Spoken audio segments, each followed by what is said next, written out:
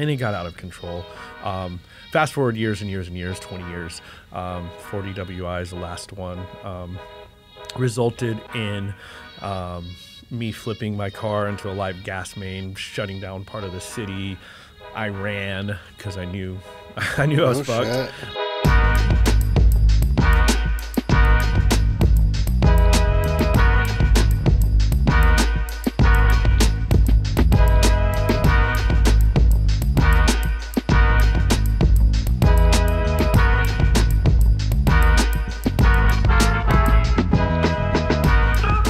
All right, welcome back to the I Am Redemption podcast, and today I have a very special friend of mine who has made the journey down here to San Antonio and has graced us with his presence, Mr. Celebrity Chef Phillip Speer. Dude, you have so many accolades, I had to write it down on my phone. You've gotten major recognition in the New York Times, Wall Street Journal, GQ Magazine, Texas Monthly, Bon Appetit, and many more. You've taken to the chef thing to the highest of levels, it seems, but brother, me and you met a couple years ago in the running community, obviously, and I didn't really even know who you were at that point, but it's a special story I tell a lot of people. We were at a trail run, and I was standing around, and it was just me and a couple of my friends who were all addicts, and we were amongst the regular running community thinking we're outsiders, and you popped up right next to us and started chatting us up, and I remember asking you at one point, I was like, dude, how'd you know? And you're like, we know our own. Yeah. And that was always special to me. And then I would learn who you are and everything like that. And just tremendous amount of respect for everything that you've done, dude, especially within the recovery and the running community and everything like that. So without further ado, Mr. Phillip Speer, welcome. Thank you. Thanks for having me. First and foremost, express gratitude for being here and being able to connect with you again, to continue our connection. That's funny. You bring up that trail run that morning. I had seen you and the group and multiple times on the Town Lake Trail in Austin, and always saw y'all running by. I'm like, those are my people. And then when I pulled up to that trail run on that Sunday morning with this like West Austin kind of yuppie middle-aged group that I had run with a couple times before, then I saw your crew start pouring out. I'm like, those are my people. And I just walked right over and then just started, we just started talking, and you and then others in the crew started speaking the whole time throughout the run, and it was super fun, and then continued to grow the friendship. But that was fun, and that's exactly how I feel like in these different communities that we go in and out of. It's like you gravitate, you find you are connected to your own, and it's like it's magnetic, you know. I just spoke at something recently downtown Austin, and when I first walked in, everybody's in there in their suit and ties, and everybody's like dressed very, like you're saying, yuppie and business-like and all that. And then all of a sudden, I started seeing drug addicts come in, and I'm like, my people are here. I'm good. I even said it on stage. I was like, I was nervous around y'all until I saw the addicts coming through the door, and I was like, all right, we're in here, so I'm good. Yeah. But dude, where did your journey all begin? How, it's been a wild journey for you to be here where you're at today, but where did it all begin for you? I mean, we can unpack for how far back do you want to go? I mean, but if introducing me as a chef, I can tell you that my career and my professional journey began in my teen years. I have a couple stories I tell of my success. There's like the kind of more romantic story, which is mostly true. And then there's like the reality, which is also mostly true. And it lies somewhere in the middle. It's all perspective. But, being ninth grade educated only, my options were limited in what I could do professionally. And I moved to Austin at 16 by myself or with a friend, and began working in restaurants. I began working in restaurants because that was really the only thing that would hire me at that point. So when I began working in restaurants, I learned that I really loved it. Leading up to that point, though, the more romantic story is I had friends who were in the food business, friends of the family, and I always looked up to that profession and thought one day maybe I would enjoy being a chef, playing the chef role. And I did look at it that way because I look at most things as you're just playing a role, right? Yeah. I mean, this whole game of life is just that, right? You're right. So I'm like, I'll try that out. Well, I did, and I did out of necessity, and then immediately found that I had a very strong passion for it, and that passion actually elevated me to some success and hard work. But during all of that, it was kind of that era of the pirate ship mentality. You're like in the kitchen and you're drinking and partying, and it is a bunch of other people like me, other dropouts, other addicts, people, ex-cons, rehab, whatever it may be. At that time, in that time frame, and leading up to that, but for me, it was like the mid '90s, late '90s. That was the main bulk of the people who worked in the kitchen and restaurants, and so that lifestyle, that being a skateboarder, being a kind of an uneducated punk ass running around Austin without much accountability, that escalated quickly into pretty heavy alcohol and drug use. Really just, it was accepted. It was even accepted. It was accepted. It was even really expected that was how you were going to behave. So a lot of hanging out at bars, a lot of, at first what seemed like kind of cool community building camaraderie, and then later on turned into pretty heavy addiction. Retrospectively, I learned that actually started many, many years before that. Right. But that is like that. That's how I see the story, or how I saw it at first, especially when I first began trying to get sober.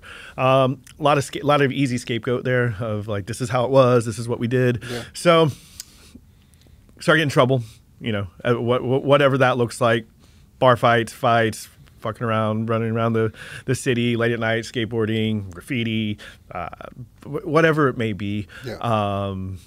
Holding tomfoolery going on. Bunch of tomfoolery, holding, buying, selling, a little bit of everything. And after multiple run-ins and multiple DWIs, at the same time, I was also building a family. I had a daughter at 21. I had another daughter 10 years later. I was really focusing on my career, but still working in that. I was really working and focusing on my career, but still playing around too much with the drugs and alcohol. And then it became more than playing, and it became something that I kind of needed to get through the stress and that part of my life, and ended up turning to multiple DWIs. But I was still like gaining success in my career, and I was still getting these accolades that you mentioned. And I almost used it as like, well, I have to be this way in order to continue getting the success in my career. Yeah. This is what fuels me. I work better this way. Clearly look at the results. Yeah, exactly. Look at the results. This is clearly working. And it got out of control. Fast forward years and years and years, 20 years, 40 WIs, the last one, resulted in me flipping my car into a live gas main, shutting down part of the city. I ran because I knew I was fucked. Shit. I ran, didn't make it, made it about 300 yards. It was literal and proverbial falling asleep in a ditch. I was found by a cameraman, a news crew cameraman. I don't remember much of everything that was happening, but I do remember waking up and seeing a smirk on his face as he was filming me. Really? Yeah, like he got something, and he did. You can find it. No shit? Yeah. We gotta look that up. Yeah. There was, I remember kind of walking back out to the street and seeing my car upside down. Again, I had totaled 4 or 5 cars at that point. And like I said, multiple DWIs. That was the surface. That's what it looked like. And we're talking drinking. There wasn't much drugs too, or? Well, that's what it looked like to the public. This guy has a drinking problem. It was much more than that. Okay. We can touch on that later if we want. But this is my story, is that of heavy alcohol use. Right. That's the story that people know and see. There was heavy drug use as well. That was hidden. Gotcha. I think it was very well hidden. I'm finding out that it wasn't maybe as well hidden as I thought. We thought. Yeah. But there were things that were pretty hidden. However, walking out, seeing my flipped car, I knew it was all over. I had, again, it was my 4th DWI. I went immediately to jail. I did a little jail time, ended up in rehab. Still, I remember driving to rehab that day being like, okay, I'm going to do this, probably quit drinking for a while. Maybe I can drink again in the future. I can't drink again right now. Yeah. And I'm going to get through these motions, get back to work. Always thinking get back to work. I remember on my way there, or my first call out of jail was to people on my team in the restaurant. I need you to do this. I need you to do that. This is going to happen. the company president called me. He's like, you don't need to call anyone right now. Oh, damn. Right. And so my whole thought was like, okay, get through rehab, mend these things that are currently just really torn apart, and then we'll get back to work and everything will be normal. I was partnering with a company. I had just opened my own concept within the company for my namesake. It was called St. Phillip. My name's Phillip, obviously. And it's a very successful company. I'd helped it grow to multi-units. And like I said, I had earned partnership in that company, and it was my retirement plan. When I got out of rehab and was ready to go back to work, it was all over. There was no going back.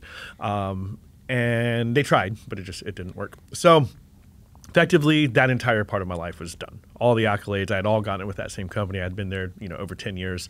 The growth and the recognition all kind of stemmed from that. I'd had, a lot of experience leading up to that, which helped, but that was really where it all came from.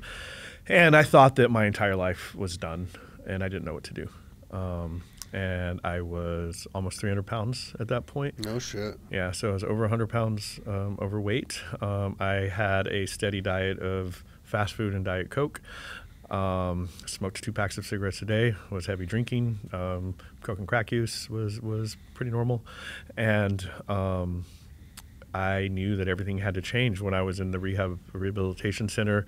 It was a great place in Hunt, Texas called La Hacienda. Maybe you've heard of it. Yep. And the MDs on site were like, look, you have type 2 diabetes, severe sleep apnea, high blood pressure. Like, you're not going to, if your children have children, you will not be a grandfather to them.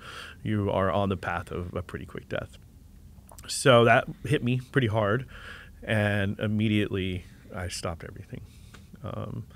Immediately, I have not eaten fast food in 9 years. I have not had a soda in over 9 years. I have not had a drink or a puff of a cigarette in over 9 years. I mean, even at our rehab where everyone hung out at the Butt Hut where they all smoked cigarettes, I avoided that. That's when I found running. There was a trail above the Butt Hut with a little fitness trail, and I would just go up there and walk, and then run, or then jog, and then jog. That's how mine started too, in the walk. And then I'd pick a spot and I'd be like, all right, I'm going to run from here to there. And it was every time I wanted a cigarette, or every time the crew that I had connected with at rehab would go to smoke, I would go to the trail.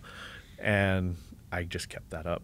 And then when I got home and learned that I wasn't going back to work, they did take care of me, so I had a little bit of space. And I'm grateful and privileged for that, and I understand that. I had a little space to figure myself out, figure my shit out. My marriage ended. I was scared that I would lose relationships and connections with my children. But I had that space to start mending myself, and then start my journey of sobriety.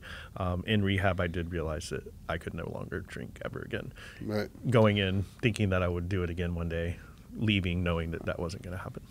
For you, when you literally started your running journey just like I did in treatment, is when I started doing mine too, and mine was only to lose weight. It wasn't because I loved running or I knew the benefits it had. I just wanted to lose a little bit of weight.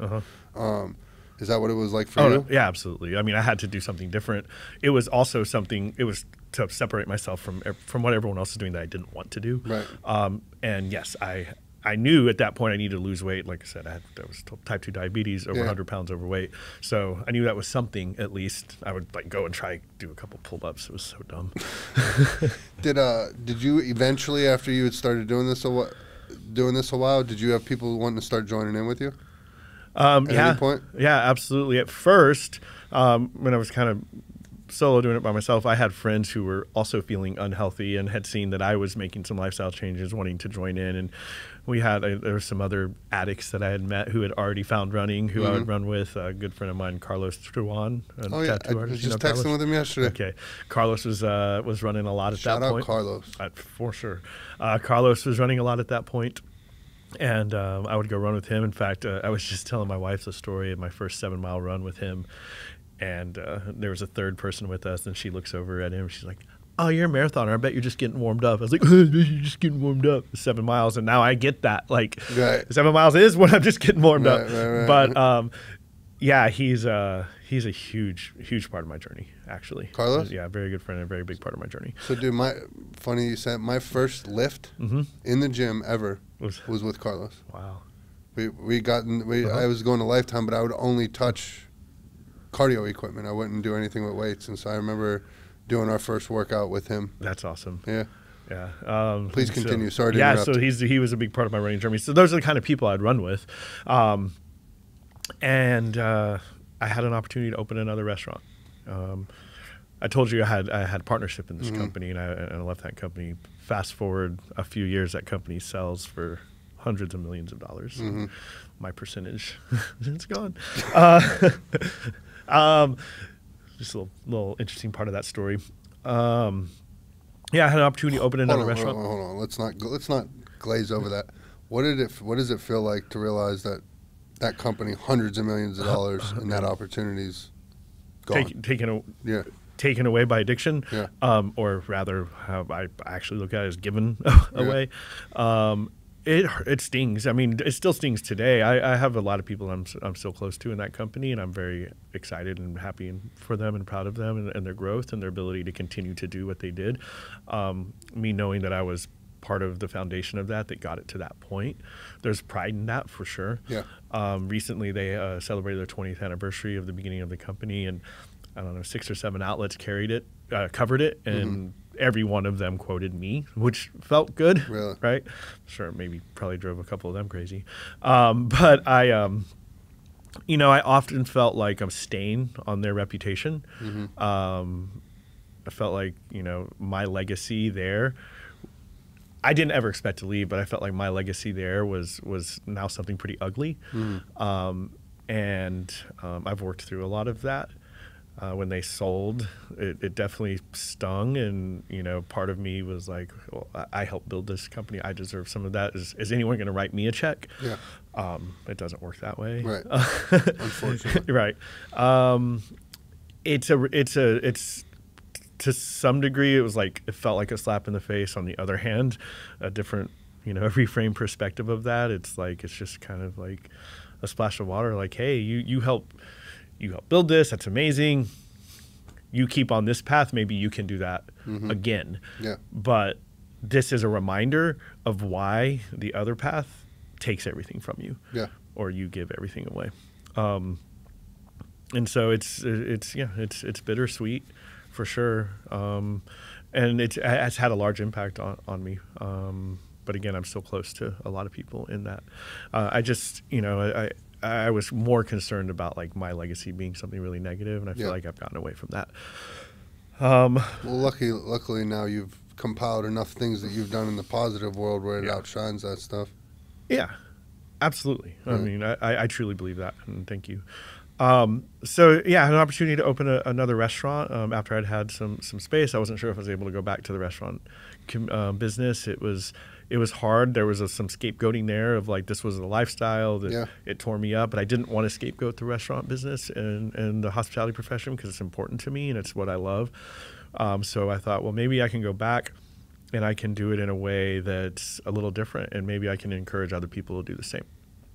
Just modeling, right? Yep. So I stayed in my community. Many people would have left Run. It's a pretty big deal in my my community. It's a pretty small community as it is in our business, and there's a lot of visibility. We all talk to each other, but I really wanted to make sure that I stayed there and kind of rebuilt me and redeemed myself in that community. And I would be lying if I didn't say some of it was ego. Yeah. Right. And saying y'all saw me fall publicly, watch me rebuild publicly. I did. I just was talking about this with somebody on the podcast, and I was saying things have happened in my life to now where everything I do with a chip on my shoulder. And everybody will say oh, you don't have anything to prove, and I don't. Right. But to me, I still do, and I still feel like I have to prove it to everybody to show you I'm not that worthless piece of shit that I once was.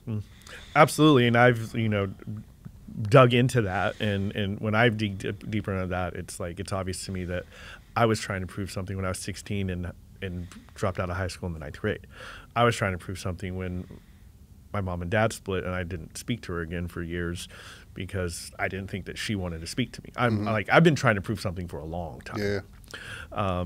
And I did a lot of things. I think a lot of my success was spite fueled.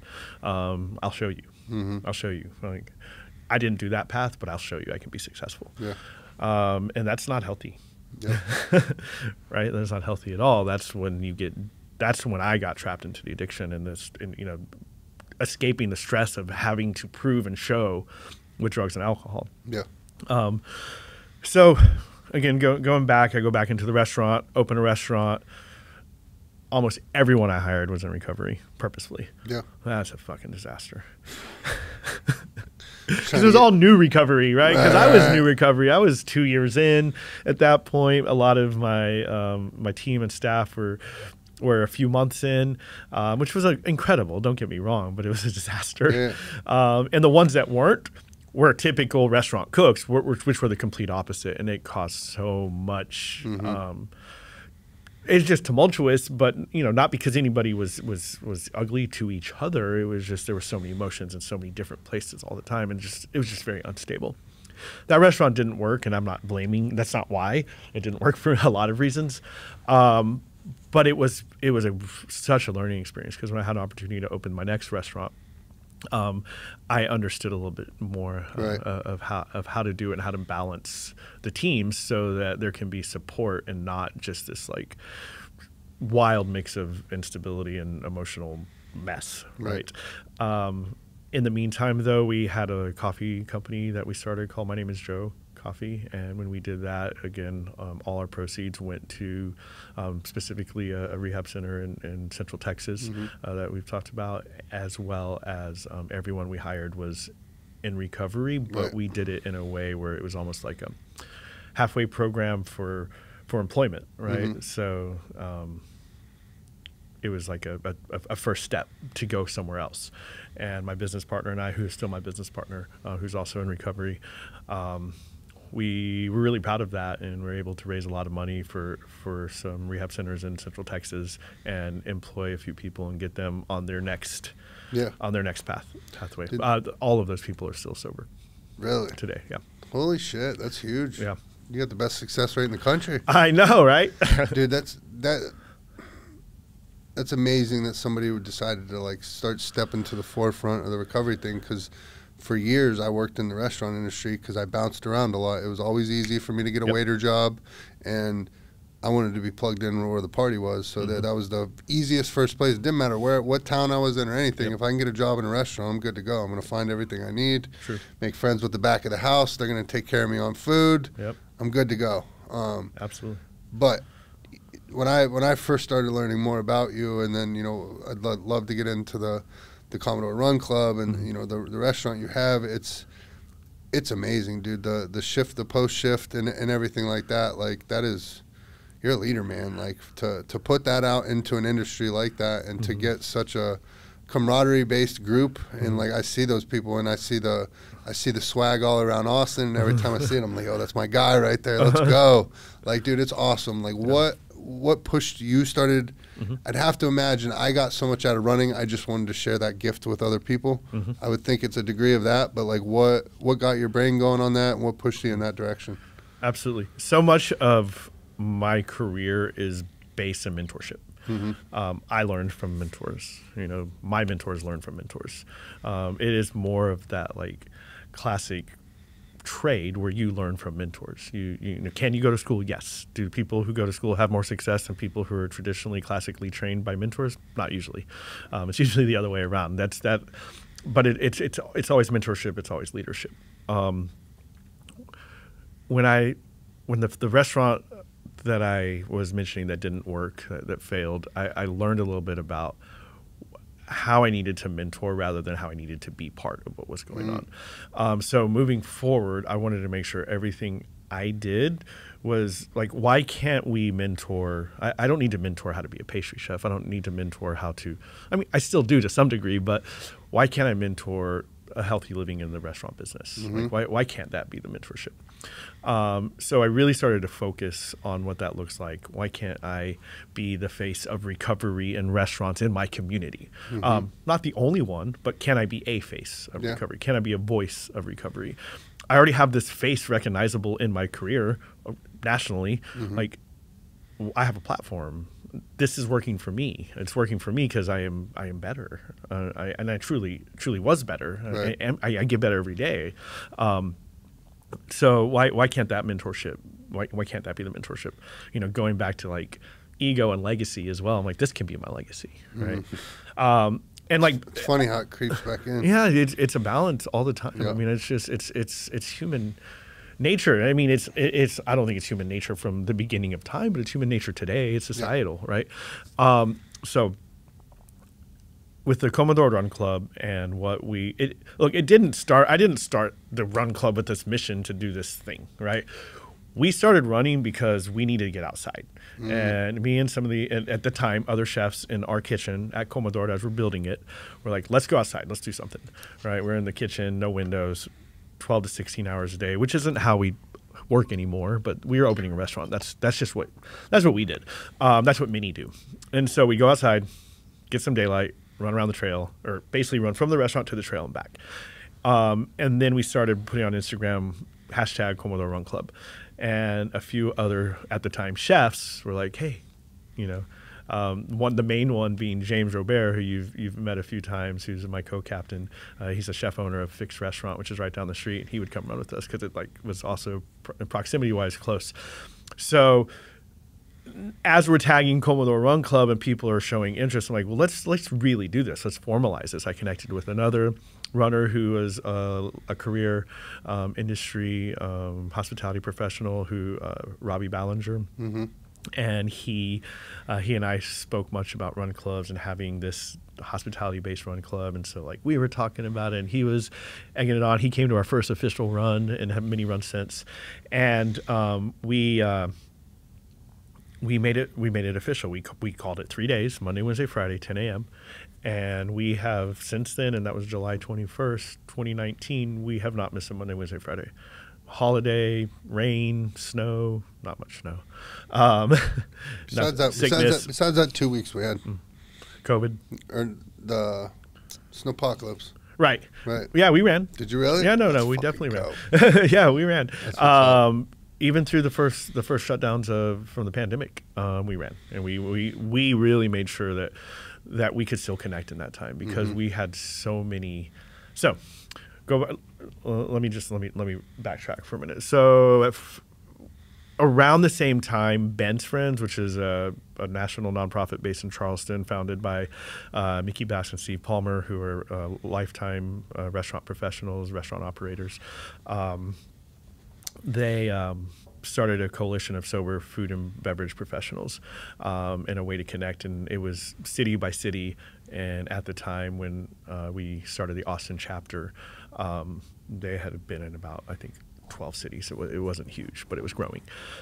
Pandemic hit, went to Zooms, it exploded. And it exploded because people needed connection and community. And now it's in 22 cities, thousands and thousands of people who engage with Ben's Friends. It is so much more well known, and it's going to continue to grow in in-person cities. So Austin became and Comedor became the headquarters of that. So we had the Comedor Run Club and Ben's Friends both leaving from Comedor. And on the outside, a lot of people in the restaurant business were like, in our community was like, oh, that's a sober running group. We are not. And so the perception of that did attract a lot of people in recovery. So especially during the pandemic, it was important that we kept meeting and kept that connection because there were people who were craving and looking for that. And I think it truly kept people on the path they wanted to stay on, whether that was a path of sobriety, a path of health, a path of not isolating, whatever it may have been. And I'm really grateful that we were able to continue to do that and have people come in and out. So going back to what I just brought up, Ben's Friends, Comedor Run Club, yes, through modeling and through mentorship, our restaurant has become a place where we have programming built into our business, whether you work there or not, where you can run with people who are wanting to do something a little bit different in their physical fitness journey and in the business. We do yoga there once a week that's open up to the public. Yeah, we have an amazing yoga instructor, Caitlin Campbell, who comes and hosts 45-minute yoga for hospitality yoga. We do that in our building, which is an amazing, beautiful building. So it's a really cool experience. And then we have the Bench Friends that meets once a week in person. And then we have a national meeting that we host, which is on Saturdays. Again, there's like 2 or 3 meetings a week, every day of the week. But those are the ones that we are in charge of. As well as we do a lot of other programming within the restaurant that focuses around not necessarily sobriety or mental health, but it focuses around the ability to connect and build camaraderie outside of the bar.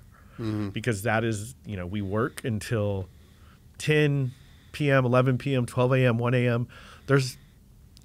We don't feel like there's a lot to do at that time. Yeah. And there really isn't, right? It's mainly bars. However, if you have nothing good happens there. Right. I mean, really. Yeah. If you know that you can do something in the morning, but maybe later morning, it's not a 5:45 run club meet that most running training groups are. It's not a training run, right? We're not out here saying come to Comedor Run Club and train for your next ultra, right? We have a 1, 2, and 3 mile route. It is a community run, right? If we're doing Bench Friends at 11 in the morning, cool. I can go home. I can make a different choice, or maybe I can go to the bar and have 1 beer and then go home and make a different choice. And then wake up at a reasonable hour and then have a way to connect that is not the typical post-shift culture. Right. So that's where the shift, the post-shift comes. Right. And we work in shifts, right? That's what it's in the restaurant and many other businesses, they call them shifts. So we work in shifts. So we often have a pre-shift meeting and then we have the post-shift hang. Shift to post-shift culture. Yep. We're still hanging, but we're not doing it at that time. We can go to a reasonable hour, get some sleep, work hard, connect, do something kind of healthy. My wife runs something called Farm School, where we have a lot of restaurant professionals come out and learn how to farm in the morning, at 9 in the morning. So again, it's not an ungodly hour. I mean, nine's getting a little early for some restaurant people. Through all of this programming and just opportunities to build community outside of the bar, it's really exploded into a lot of different things. And if you can do different things, if you can do running and yoga and sobriety and farming and whatever it may be, then you can hit a lot more people. But it did all stem from Comedor Run Club and us coming together and then having this like also sober professionals meeting happening in our building. And to me, like as a restaurateur and an operator and an owner, but also a chef, like what better mentorship than saying, hey, you can do this different. Yeah, dude, that's beautiful. I think we've talked a little bit before. My stepfather's grand retirement plan was he was just going to open up a little restaurant bar and just relax and sit at the end of the bar and talk shit. And he found out very quickly that was not the chill job that he expected. But so they just sold the restaurant and they did amazing at it. But the one major headache was being able to find people, especially now post-COVID, that want to work. And if they did come to work, anybody that was come to work is all fucked up. They're on drugs, they're on this and that, and they can't find anybody. And specifically for us, it was the back of the house. Yep. It was easier to find, high school guys or girls that wanted to make money, making tip money and stuff like that for waiters, but it was the back of the house. And so it took me back to when I worked in the restaurants, and there was no culture. There was no running culture. If there was, I wasn't a part of it. Right. No, we did pills and did coke when we got off work, and we all drank, and that was the thing. And so, for you to tackle that on such a big industry and such a prominent industry in downtown Austin is, dude, it's beautiful and it's amazing to see what it's grown into. Thank you. I agree. Sometimes I need to step back and say that and hear that, and I'm definitely grateful for you to say that and for me to be here today to share it. To step back and look at it even more recently, hearing other people talk about it, and like it is awesome. It's awesome to know that it could stick and grow both.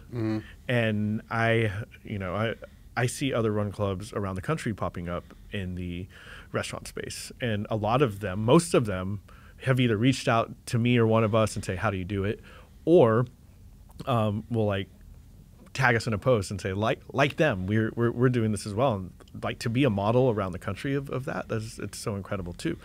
And it's just a testament to all the people who come and are a part of it and commit to doing it. If myself or any of the number of people who are the core members of the Run Club didn't show up every Monday, Wednesday, and Friday for the last 5 years, it wouldn't be. Right. But we all believe that it's a great way to build community and the camaraderie. You know, me leaving on a Friday to come to San Antonio during a Run Club day, like I know that it's going to be a group and the group's going to be great. And in this case, it's going to be James that leads it, and everybody who's going to go there is going to have an amazing time and hopefully come back another time. It's just a testament to the commitment to build a community and stay within that community. Dude, that's the shit, dude. Just thinking about seeing some other restaurants or places around the country copying you guys, but it's flattering. Yeah, you know what I mean. They see it making an effect, and they're doing it too. Well, when I see that and kind of the goals moving forward, and especially for 2024, and we're very, very close. We're working on our 501c3. So we're currently recognized in the state of Texas as a nonprofit, but we're looking for that final federal recognition that allows us to do a lot more work and raise some funds to hopefully really, you know, grow and infuse into other communities around the country. So, you know, why can't there be a Comedor Run Club in every major city across the country and just have this playbook and of ways to do it, to provide resources for people who want to change that narrative, right? Like they want to change their story of how their physical health can evolve in the restaurant business.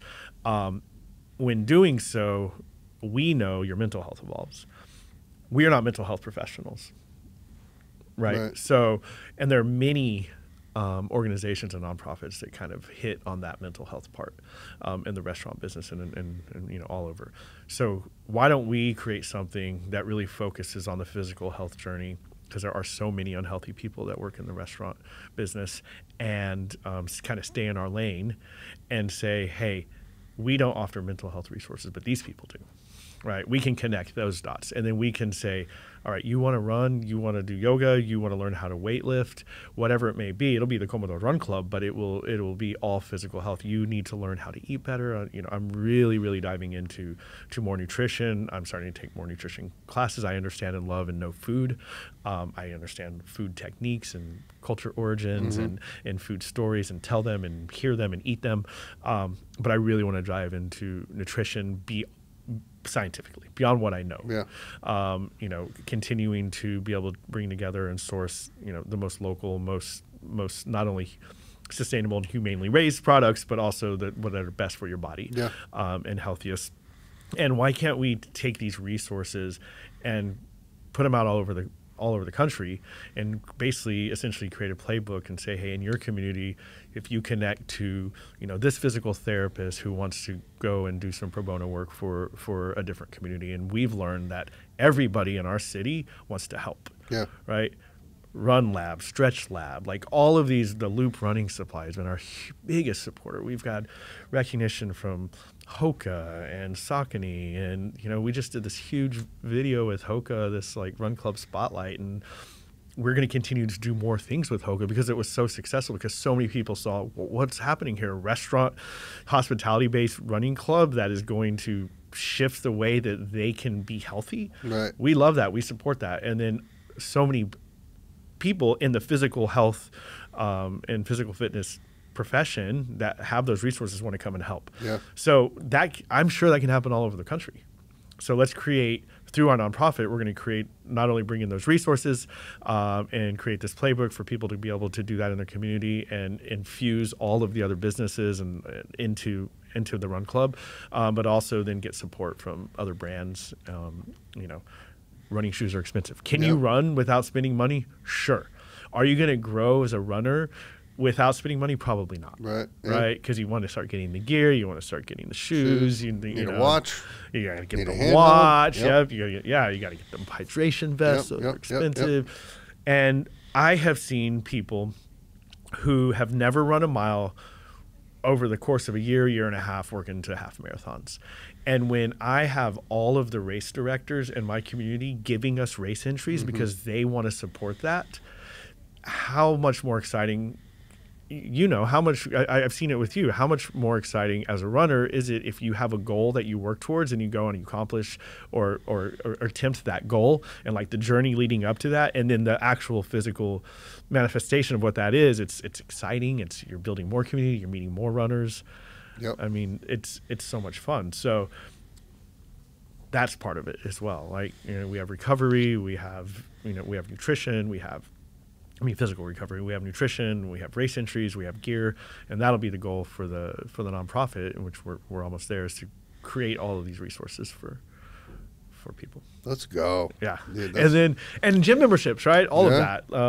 We have running coaches who come and help do marathon plans.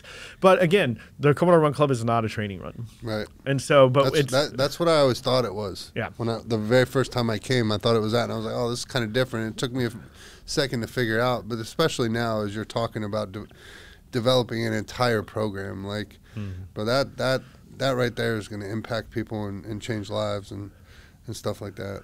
Yeah, I love the again, like, as you start pushing it, as you start doing it, then you really want to like dig deeper into it. But I love like bringing in other ideas for physical fitness as well, and just a health journey. So I'm always open to like those ideas and connecting with other people to see what that looks like for them, and then asking, my staff or people who come through my restaurant specifically, or asking other restaurant operators the same, like, what excites you? Because running doesn't excite everyone. Right. And so it's important to figure that out as well. Yeah, absolutely. So my wife was very excited to know that you were coming on. Oh, yeah? Yeah, she's a huge, food fan of, like, she watches all the shows and all that stuff. I don't even know. I think the term is foodie. It's kind of a dumb term. I guess she's a foodie. Yeah. But we don't go to foodie restaurants for whatever reason. But she was so excited to have you on. I'm curious, why is the culture, are they just playing it up for the show, or what? Like, I never worked at a restaurant where there was like a chef. There was cooks. Right. But why is it so militant back there? Is it just the higher level restaurant you go to? That's what it needs to be, because it's on such a fine line of what it needs to taste like when it comes out, all that stuff? Or? Well, traditionally... Or do they play it up for TV? Both. Okay. Especially today, and especially on TV, because that hierarchy hasn't dissolved, but it's lessening. Also, and I said this on a panel the other day. I was with some other chefs. We were talking about mental and physical health in the restaurant business, and like the evolution of the culture of the restaurants. And I had to remind them, like, we're in a bubble. Like, we're in Austin, Texas. We're doing it right? Like, we're the chefs who are like, oh, come to work, feel good, right? And have, we'll pay you a lot. We're going to pay your insurance, and you can go running. It's not like that everywhere. Right. And I think we figured out a way to do it. We've worked it into our restaurant budget. It's important. We also are expensive restaurants. Like, it can't all work that way. Yeah. I mean, I think it can. We need to figure that out. But I remind us that we are a little bit in a bubble. There is still some of that culture that exists, and some of the higher end restaurants as well. Traditionally in restaurants, I mean, if you think about what a restaurant is, it's a place where you go and get served, right? Traditionally in restaurants, there's a type of person that works in this restaurant in restaurants, because it is the job. It is a serving job, right? That's all we do. It's hospitality, but it is also serving. It is working for an elite class. Traditionally in European restaurants, are accredited to begin in Europe, and traditionally in the European kitchens, it worked in the brigade system. The brigade system is a militant system, and it's that of a system of hierarchy. And from the executive chef to the chef de cuisine to the sous chef to the different chefs of each station to the commis and all the way down. And so that is the culture. It is that of, okay, if we're going to go and execute this meal for this many people in every minute for this amount of hours, there has to be a very, very specific structure to that time-wise. That means that the prep has to be done at a certain time, and the stations have to be at a certain set up at a certain time. I mean, all the way down to the equipment needs to work this way. We need to have. Sometimes I talk to people about restaurants. They're like, "Tell me what it's like to open a restaurant." I'm like, "Okay, cool. You have 150 seats. You have 17 dishes on your menu. You have at any time all or half of those seats full. How many plates do you think you need? Not 150. You need all the plates for each of the dishes, for the dining room to be set, for the kitchen to be full of plates, and for the dish pit to be full of plates. You need 3 times what you think you need. Those precise moments of figuring out the plateware, the seats, the dishware, what cooking equipment you need, what time everything needs to be done so it can be fired so that you can get your food in 7 to 12 minutes because you're going to be grumpy because you're hungry and you're coming in from traffic and you're upset because you haven't eaten and you have an experience at the host stand and then you get sad and then like, where's my food, right? It's crazy. Yeah. And restaurants have shifted a bit. It's a little more communal. It's a little more hospitable. But like, if you really think about like what nicer restaurants always were, it was that you go, you spend a whole lot of money, and you get doted on. You have this full crazy experience. There's some real class structure that needs to be recognized there, and understood. Like who works in restaurants too. It's mainly people of color, right? That's a whole nother podcast. Yeah. However, we got on that. Go ahead. Right, but the brigade system, the militant system, it's very real, and for a long time very necessary. But we are evolving past that. Gotcha. And the evolution past that is something that is much more collaborative. There's a bit more vulnerability involved in that. And there is a realization that we're all humans coming to work. And when you have a bunch of humans that feel better in the workplace, it's not as hard to find those employees because they're staying more, right? And they're not leaving to just get the next job because this job doesn't matter as much because I can make $1 across the street, $1 more across the street, or this or that. Like you're creating careers, and you're creating places for people to be happy and thrive and grow. And so that's the difference. There's definitely an evolution that's happening. Did you see that movie? I want to say it came out on HBO. Probably. You know what I'm talking about? The dinner, the meal, the whatever. The menu? The menu. So what'd you think? So many people I know have had so many different reactions to that movie. I didn't know if it was a horror story or a dark comedy or a documentary. I mean, it felt like all of the above at different points. I laughed and cried. It was actually really emotionally impactful to me. Really? For multiple reasons. Some people saw that movie, other professionals that I know saw that movie and were like, that's dumb. Some people were like, oh, that was really entertaining and funny. Yeah. And then some people, myself included, were like, that was fucking dark and heavy. Yeah. And there's a lot of reality to the completely unrealistic situations that were happening. And I personally have experienced the obviously gross fabrication of what had happened in those scenarios, but pieces of that, right? Yeah. From the all sorts of things to the very, very last scene where all he wanted to make was a burger and fucking s'mores, right? That's all I really want to make at the end of the day. And literally have like created restaurants to be able to do that. It's wild. The guest experiences and all of those is very relatable. The critic, the tech bro business, business partners. That guy, I forget his name.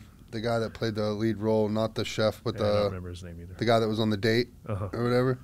He crushed it. Yeah. Like the way he was so into what the chef was saying and everything. Like you could tell he was like a fan. Yeah. And each of those again a gross elaboration of that, but each of those people exist in the restaurant all the time. Restaurants are really interesting. I thought it was so different. I was fat. Like I think largely movies are trash nowadays, unfortunately. But that was one. It was so different. I was like, this is great. Yeah. Like. Agreed. It was pretty great, and everyone that came together to make that movie. There's a lot of professionals involved, and was really awesome. I did enjoy it, and it was it was emotionally pretty impactful to me in a way that was surprising, especially when I had heard the way other people had reacted to it. There's so many portrayals of restaurants, whether it's TV shows or food media or social media, or all of the rewards lists that come out, all of the now social media content creators that are pretty much have become the voice of the critic. Mm-hmm. All of the fiction and nonfiction both, so not only documentaries but also all, The Bear, that was huge. I don't know if you saw that. Oh yeah, so we started watching it. Yeah, I mean, proper Midwest boys, you can probably connect there, and like that working class of I really connected to The Bear. I thought it was a great series. Again, I have professional friends who hated it and who loved it, and they're like, I don't want to go home and watch what I do at work and be stressed out, or this is completely overacted or overdone.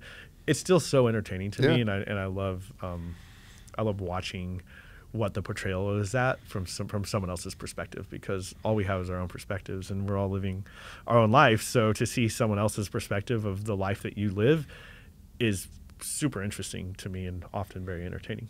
So, fun question. Yeah. Favorite restaurant, movie, or show all time? Go. Favorite restaurant, movie, or show? Yeah. Restaurant, movie, or show of all time. I would say... Or we can go, give me your favorite movie and favorite show. I love The Big Night. Stanley Tucci, it's so good. Is that the movie? That's an old school movie. I'm not familiar with that one. It's super good. Mine's Waiting. Waiting? Okay. Yeah. That's a good one. A lot of funny stuff happening in there. Yeah, it's like a Bennigan's, right? You have like all this swag on and like, Or wait. The swag was Office Space. No, you know what I'm thinking of? I'm thinking of Super Troopers. Shenanigans.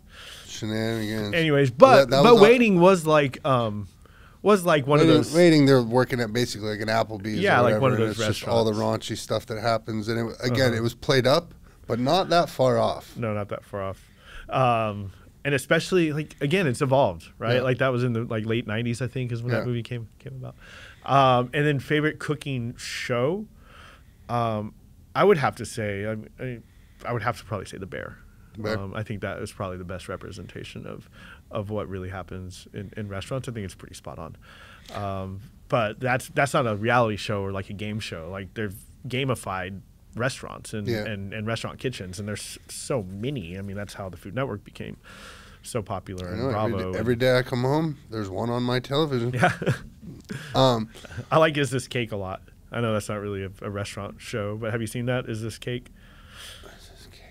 It's like people who make cakes that are supposed to look like real life. Yeah, so that's what she was objects. watching. I think a couple weeks ago we watched the Grinch one where everything they did was the Grinch and all that. But I know what you're talking about. There's so one funny. I just found that it looks like it's like they mixed food and then monster masks and props and stuff like that. That's awesome. There's also one where it's like just regular like everyday household objects, and there's one with like Jordans. There's one with like video and podcasting equipment, like putting your knife through a camera or a cake, and and it's all food. It's all food. Oh no shit! It's 100%. It's all 100% edibles. It's a really good. It's a really entertaining show.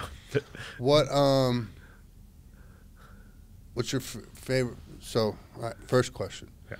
What is your fight song? You're walking out tonight, Friday night. You're gonna fight for the UFC championship. What is your fight song you're walking out to? Oh, well, I remember I just PR'd my half marathon on a really tough course, and as I was running up the mile 10 hill, I looked over at my very good friend that I was running next to, and I was like, my power song's on. I'm going for it. And I did, and that's how I finished the race, and that's how I ended up PRing it. And it was Dog Days Are Over, Florence and the Machine. I don't know, something about that song really gets me going. I would also say Kill Jill is one of them. Okay. Big Boy, Killer Mike. We'll go with those two. Right, I'm gonna have to go with. Promises, Fugazi's definitely on that list. It's hard. I'm all over the place with music and have been my whole. Are you a hip hop head or no? I am a head, yes. Are you? Yeah, absolutely. Who's your top five? Oh, that's the hardest question you can ask. Top five. Your top five favorite. We won't even say top five best. We're just gonna say top five favorite. Still a really difficult question. I mean, it changes all of the time. I know. I mean.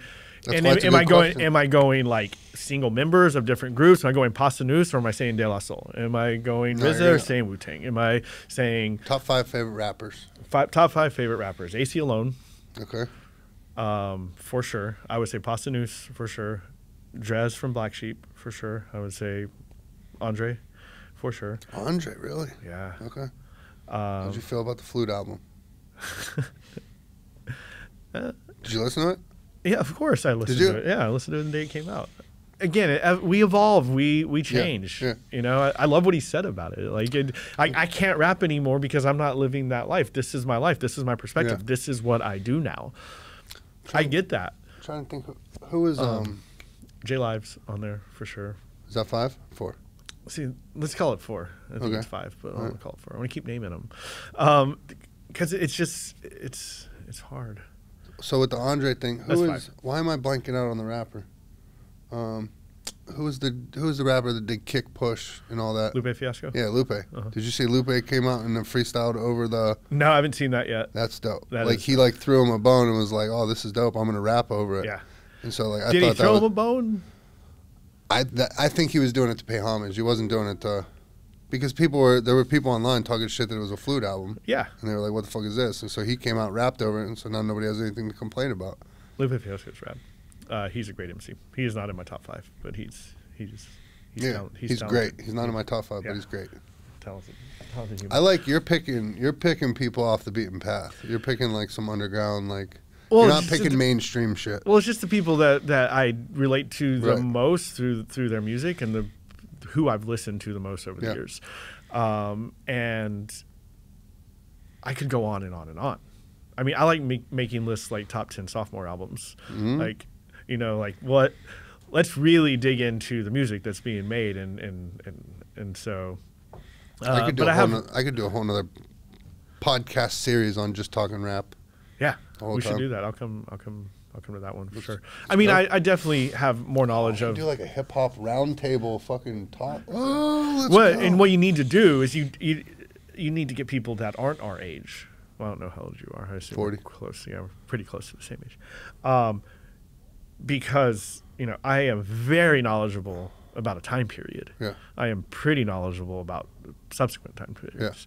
I don't have the perspective. I just learned about Kendrick, right? Like I Right. just learned that Childish Gambino is brilliant. Yeah.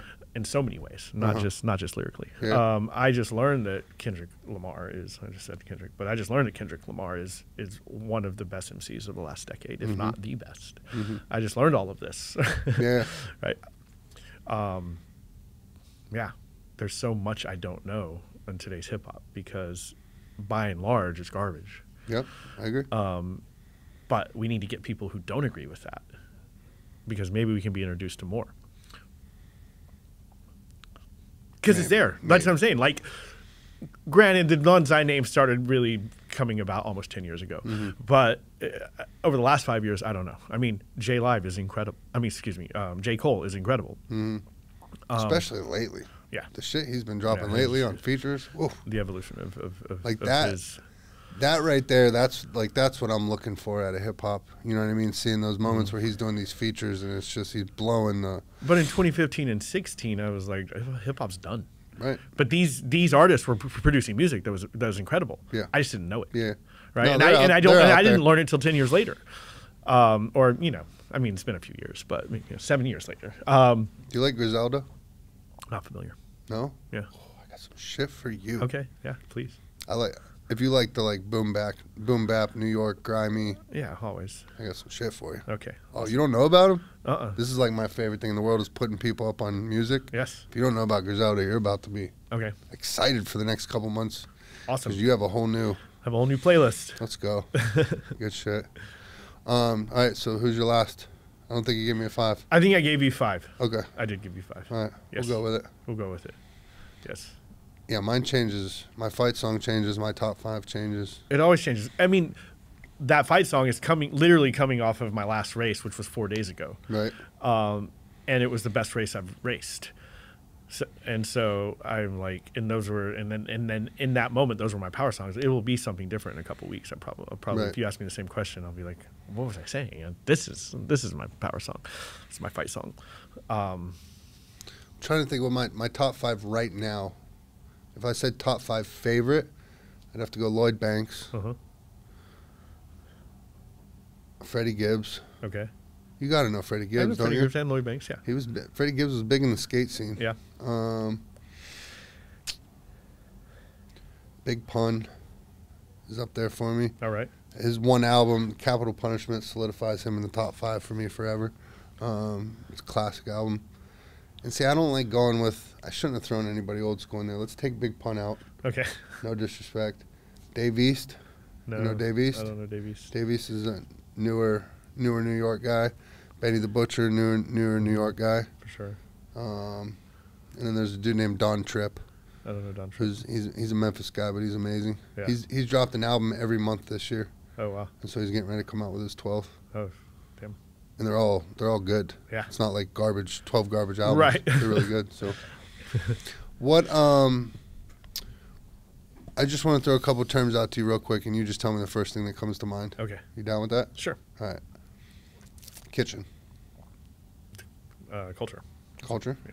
Running. Life. God.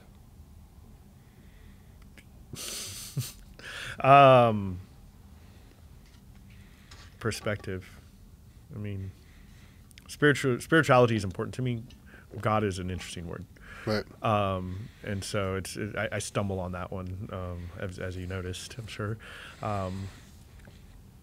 What God means to us today, I think, is very different from what spirituality is as a whole, and it is incredibly important and valuable in my day-to-day life, in my relationship, in all of my relationships, but it does not look like God. Yeah, I got you. Running. Life still. Life. Did I say running before? You already did. Damn, my bad. It's good. Fucked up. Yeah, make it like that never happened. Hip hop. Entertainment, lifestyle. I was, through the 90s, hip hop coupled with skateboarding were the biggest motivators of my life, for anything that was fun, interesting, entertaining. It was the way I connected. It was the way I built community, the same way I do it today. I did it then. It's the way I connected with people. When I traveled, I always knew with hip hop, there would be people that I could connect to. There are things we could talk about, things we can get hype on, excited about. Yeah. It went beyond hip hop did for me and does go beyond music. Hip hop encompasses so much more. Me too. And by definition encompasses so much more, mostly thought of as a genre of music today. It was a cultural lifestyle and a way to live your life and connect with humans for so many years, and still is for many, but it's not really what it looks like today. When you were maybe asked the average person, what is hip hop to you? Right. Dude, the way you said that all was perfect, because that's what it was for me. And I don't think I ever knew that's what it was for me until you just put it like that. But that was my common ground when I moved different places. Like hip-hop was the one common ground. I found the guys that knew hip-hop, and all of a sudden those were my boys, because we vibed out on the music and the lifestyle. Absolutely. I can't thank you enough for your time today, dude. I appreciate you making the trip. The way we like to wrap up the podcast is called the I Am Redemption podcast. If you're willing to take a look in your camera and let the people know who you are. I am redemption. I am Phillip Speer. I am resilience. I am power. I am life. I am a father. I am a husband. One of the best damn chefs in the world. I'm a chef. Dude, you got anything else you wanna plug or talk about? Anything you got upcoming this big? Something to promote? I'm excited about tomorrow. I'm really excited about what we're doing tomorrow. We're going to meet with Street to Feet, which is a part of a group that's part of a rehabilitation center here in San Antonio.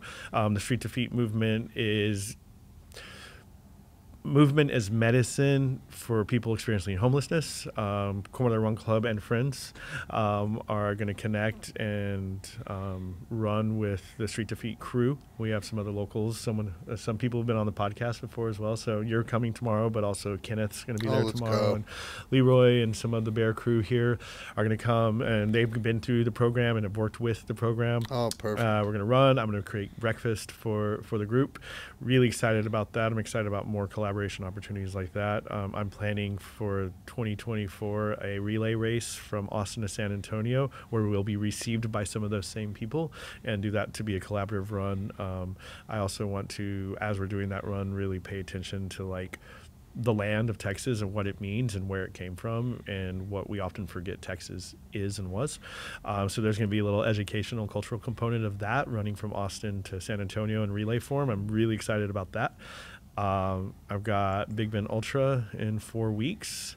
Oh, shit. So that's exciting for me.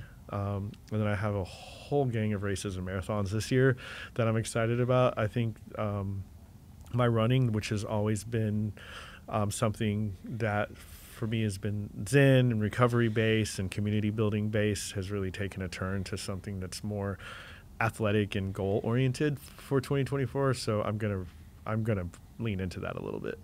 Let's go. I'm excited about that. Dude, I'm excited for you. That's amazing. I can't wait till tomorrow. I'm very excited about it. And just so you know, anything in the future, man, if I can ever be of service or help with anything, just say the word and I'm there. Awesome. I will. All right, brother. You will be. Love you, man. Thank you. All right.